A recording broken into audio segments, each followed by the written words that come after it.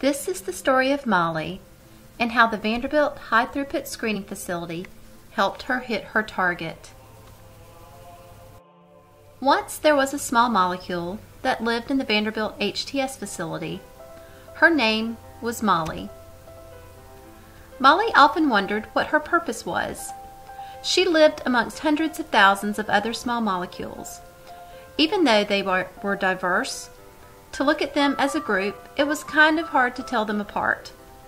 But Molly just knew that there was something special about her. She just knew that she had potential. She just needed to find that target that she could hit. But with all of the competition around her, what's a small molecule to do? She waited patiently for just the right opportunity.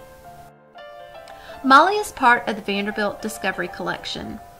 This is a group of 100,000 compounds of diverse chemical makeup used in primary screening, an early step of drug discovery, when thousands of small molecules are run in an assay to determine if any can be found with the desired effect, such as antagonism of an agonist response at a receptor, or the result in a particular phenotype. There are other collections for screening within the Vanderbilt HTS totaling over 300,000 small molecules, both diverse collections and smaller targeted collections. Molly knew that her job was very important, but sometimes she wished she was part of one of those other collections where the small molecules already know how they are special, what biological target or pathway they act on, such as the Spectrum Collection, NIH Clinical Collections, Kinase Inhibitor Collections, and so forth. These are many times used in validation screens before the full screening campaign begins, or they may be used to identify a pathway or pathways responsible for a particular phenotype. Molly stays with the other small molecules in a Brooks Universal store. It is a very cozy, -20 degrees Celsius with low humidity and oxygen. She has 2 places of residence inside the Unistore, a plate well with 319 small molecule neighbors, and a more private single tube for when a researcher wants just her and not an entire plate.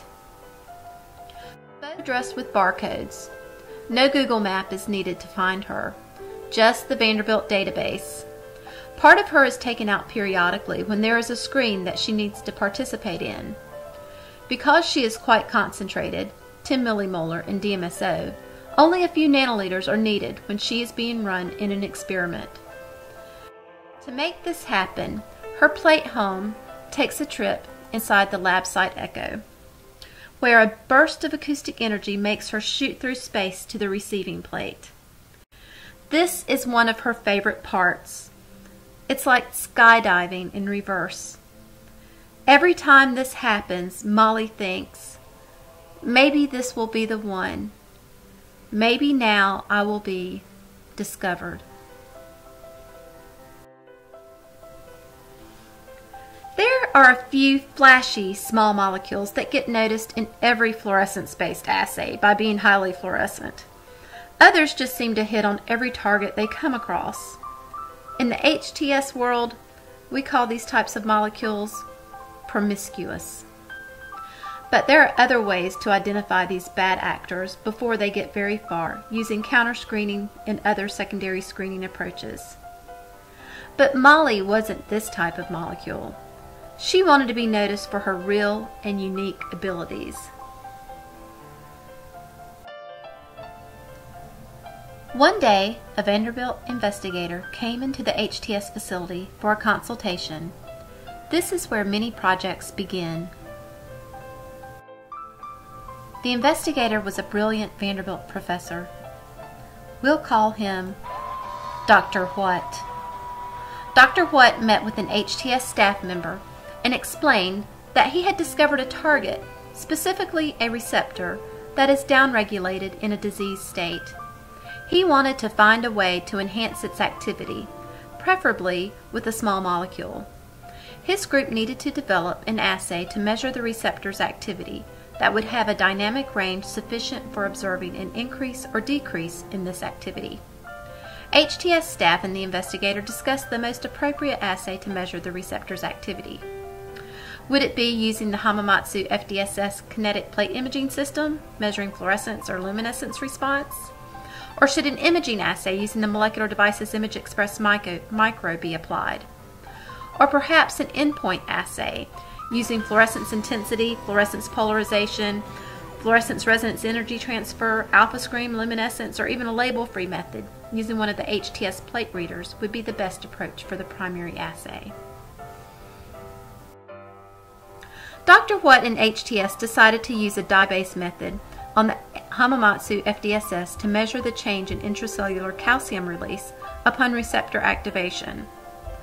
The assay was developed and validated with positive and negative controls to demonstrate that the signal window was sufficient for screening and finding hits. This was done by calculating a parameter called Z'.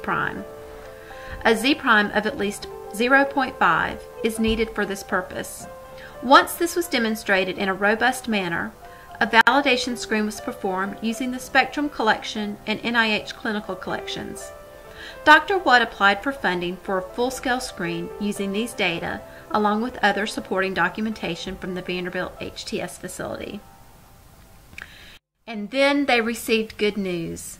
The grant was funded. Good work, Dr. Watt and HTS. The time for screening had come. Molly heard the commotion in the Universal store. So many plates were being removed day after day. Then one day, she felt a small jolt. It was her turn. First, she was put on the echo to be shot into the working compound plate. Then she was placed on the screening system along with the other cell plates that held the biology being studied. When Molly was added to the mix during the experiment, something felt odd. She had never felt this way before. When she had asked other small molecules, "What does it feel like to be a hit?" they had always told her, "You just know when it happens." A big part of primary screening is data analysis. Fortunately, the Vanderbilt HTS facility has custom-built software for this purpose. All data and compound information are stored in a database and can be retrieved for analysis and observation. Molly was right. She was pulled a second time for Dr. Watt's screen. She and the other hits went through the whole process again, but this time more of her was dispensed. The Vanderbilt HTS staff running the screen performed several steps to ensure the effect observed in the primary assay was real and reproducible. First, the same conditions of the primary screen were run. Single concentration, but in duplicate, along with a cell line not containing the receptor. Then there was a set of experiments to see if the effect observed was concentration dependent. After that, an orthogonal screen measuring a different biological effect of receptor activation was run.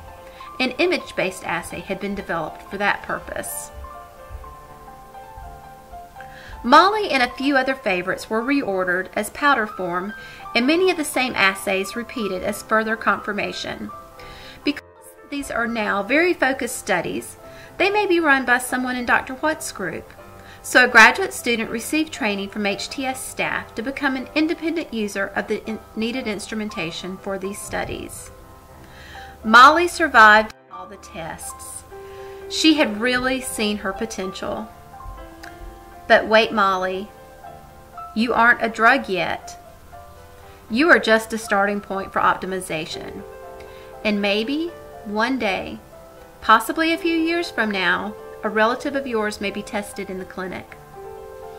Molly was swept away to the Vanderbilt Chemical Synthesis Shared Resource, where she got a makeover. Many versions of her were made and tested in the primary assay as well as other assays to ensure that potency, stability, solubility, and other important properties were optimized. Where is Molly now? Well, she is all over the place. Many investigators have requested an optimized version of her to use as a tool compound. A pharmaceutical company licensed one version of her for further development. And of course, The original Molly still lives with her neighbors in the Vanderbilt HTS Universal Store. But now she knows her potential. In fact, she is fine with never being a hit again. She had her time in the limelight, and she is happy.